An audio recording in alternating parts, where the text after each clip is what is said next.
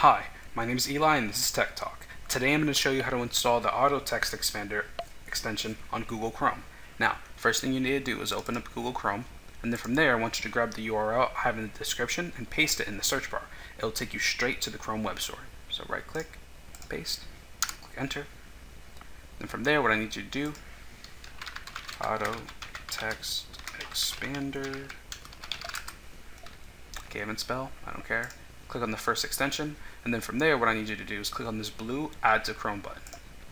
And then from there a box will pop up asking if you want to add extension. Just click Add Extension. And that's it.